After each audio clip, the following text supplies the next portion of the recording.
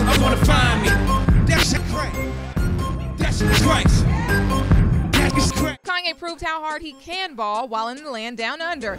While on his Yeezus Tour, Kanye spent the morning getting in some exercise. He took his team, including Good Music member and Yeezus Tour opening act Pusha T, to a gym in Perth and hit the court for a game of basketball. Pics show Kanye hitting a crossover in a white t-shirt that is not so forgiving in the chest area.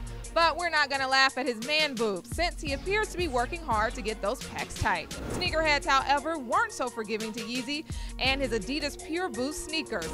Online, many went in on the 37-year-old rapper for wearing what appeared to be dad shoes, and that the shoes were better suited for running a 5K marathon.